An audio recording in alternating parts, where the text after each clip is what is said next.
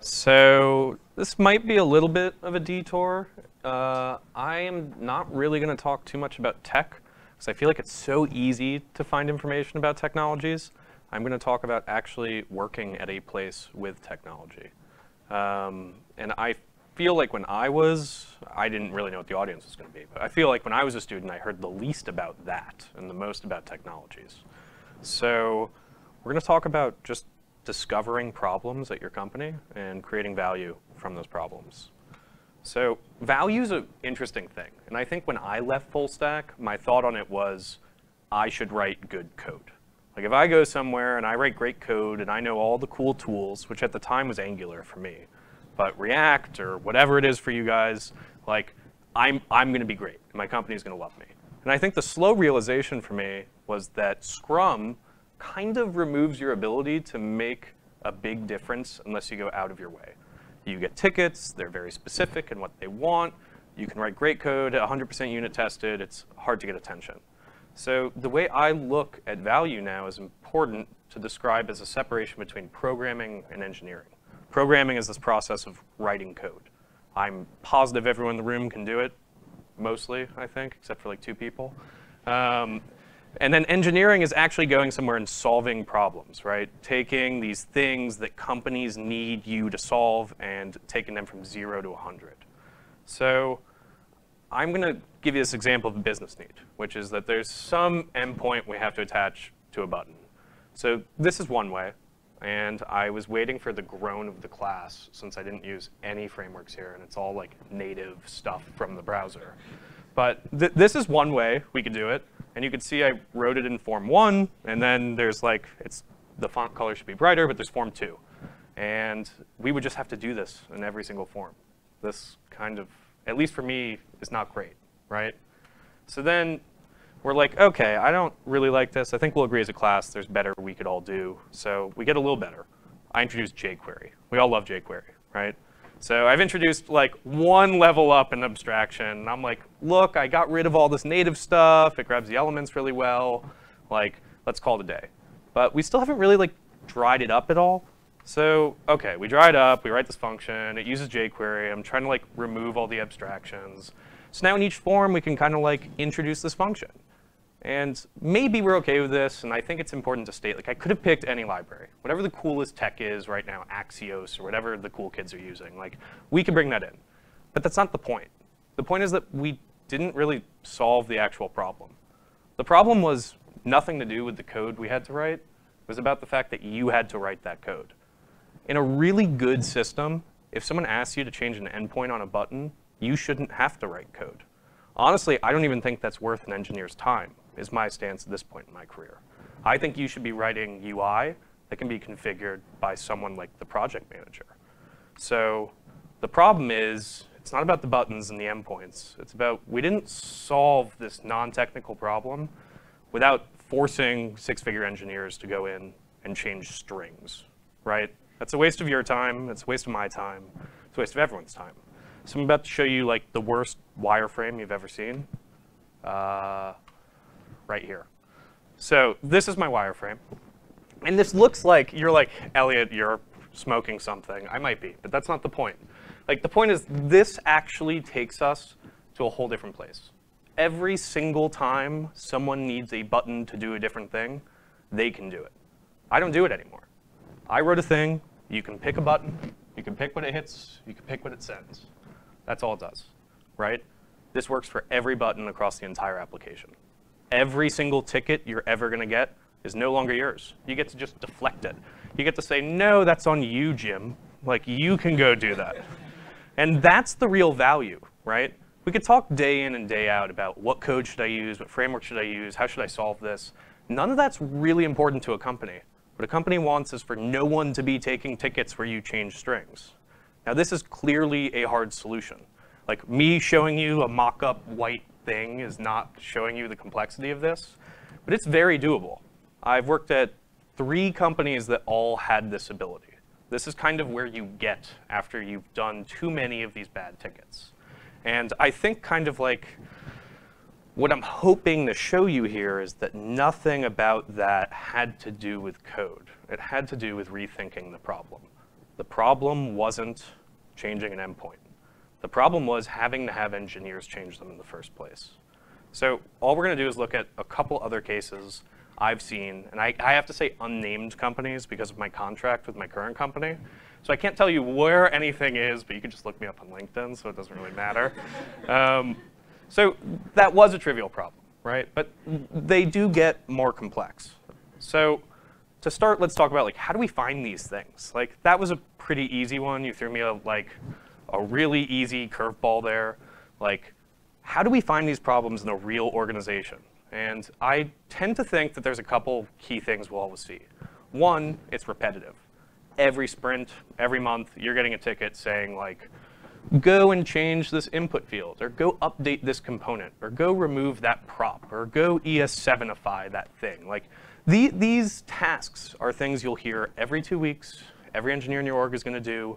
That thing needs to be killed. Whatever that thing is, there's a better way to do it.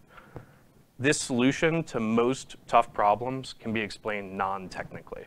The kind of problems you should be targeting are things you could explain out loud. Like, hey, that button should be able to be configured by you. That was our first one, right? That's a very straightforward thing. Buzzwords.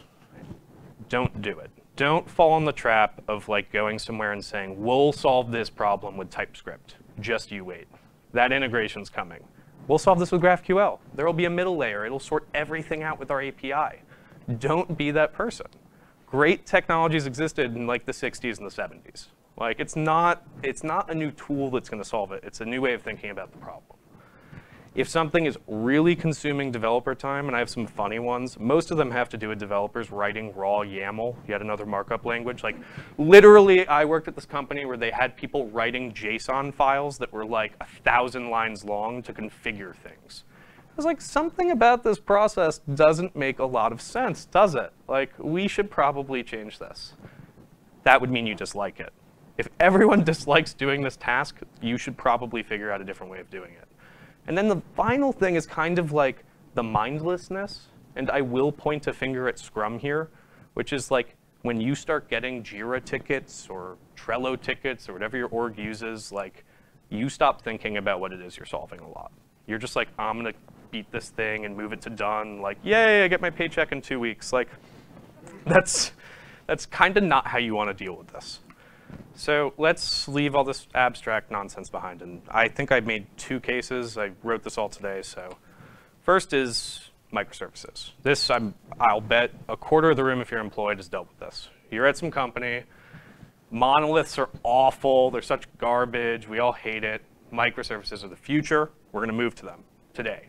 So we start the journey. We're on our way to microservices. And we make this wireframe. We're like, here's how this is going to work. So there's going to be all these microservices. We're going to have a team on MS1, a team on MS2, a team on MS3. We're going to have some front-end guys building a spa over here and some front-end guys over here. You're like, OK, that's 5 different Scrum teams right there. And there's a lot of arrows everywhere. They're pretty ugly, but they're there.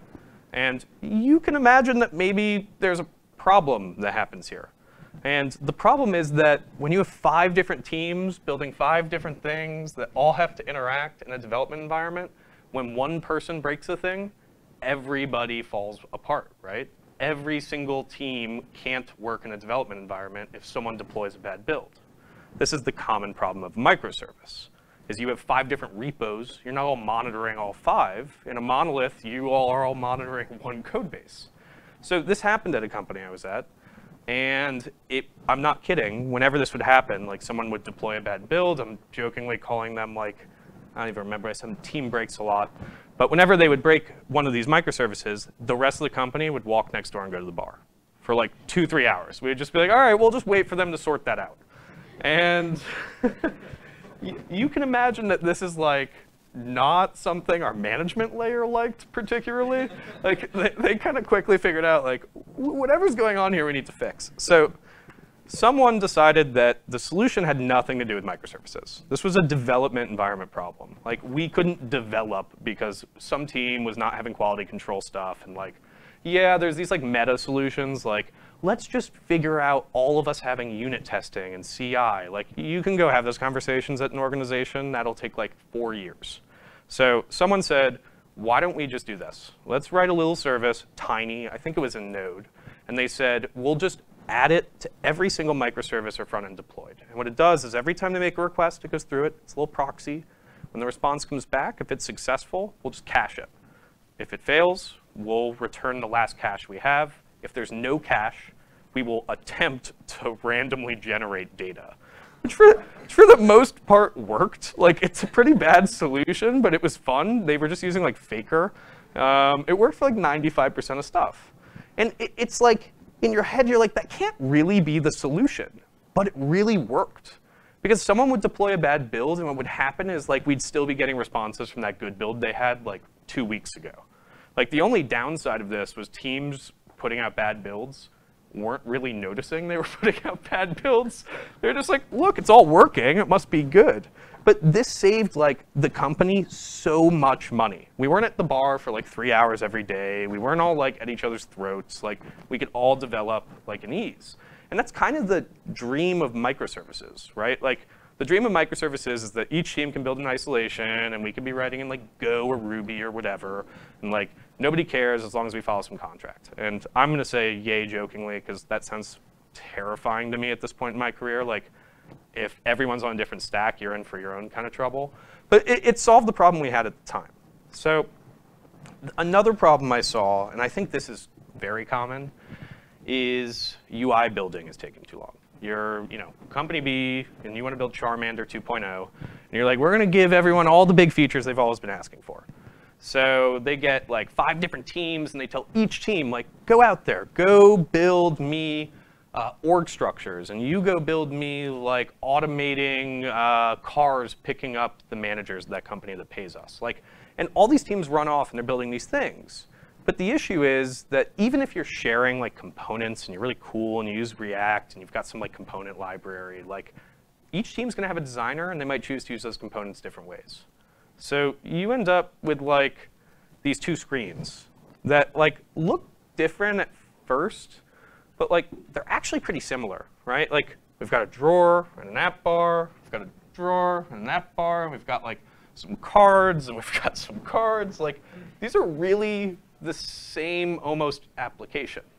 Like, they have different colors and icons, and like the cards have different widths and are dealing with grids differently. Like, it's pretty much the same thing. And most people at this point are like, okay, well, maybe we should have built like a shell. Like, maybe we should have built like a drawer and the app bar like the same for both people. But actually, this isn't a programming solution. This is a design solution. And it has a name. It's called design systems. And what this is that instead of engineers trying to figure this out, the solution since like 2017 has been turn around on your designers and say, like, get your shit together. Like, start building things that are consistent across all features. Like, every feature uses the same drawer, and drawers are for navigating. And every team uses the same modal, and modals are for submission and editing. And every team uses a dashboard, and dashboards are for viewing, and app bars are for settings. And when you set these rules with design, now you can build 4 components, right? Maybe they're configured. Like, God forbid you have to pass in some props. But like, you save yourself all this time of running around and everyone trying to like outdo each other and build fancier components and submit into some component library. And of all of these things I've spoken about, none of them have really involved coding. Like, each of these is taking a step back and saying, like, how do I actually provide value to my company outside of like writing that really cool one-liner, right? And I think that that is all I want to sell you today, is that it's really important to take a step back out of Scrum and look at the things you're actually trying to do that deliver value for your company. So that's it.